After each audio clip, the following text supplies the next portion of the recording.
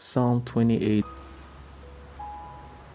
To you, Lord, I call. You are my rock.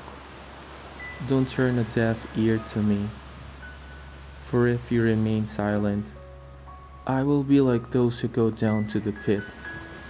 Hear my cry for mercy as I call to you for help, as I lift up my hands towards your most holy place.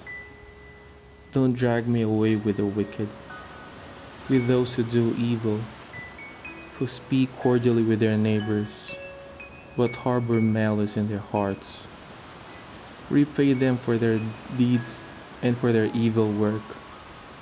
Repay them for what their hands have done, and bring back on them what they deserve.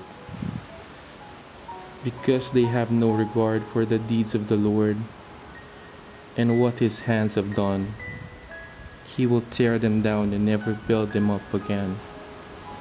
Praise be the Lord, for he has heard my cry for mercy. The Lord is my strength and my shield. My heart trusts in him, and he helps me. My heart leaps for joy, and with my song I praise him. The Lord is the strength of his people, a fortress of salvation of his anointed one. Save your people and bless your inheritance. Be their shepherd and carry them forever.